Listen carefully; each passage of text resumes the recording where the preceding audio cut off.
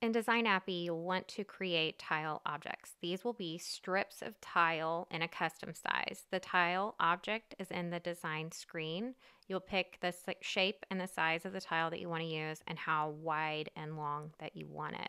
Then you can use it in addition to the primary background tile. You can create blank layers to color the tile so that you can have accent colors.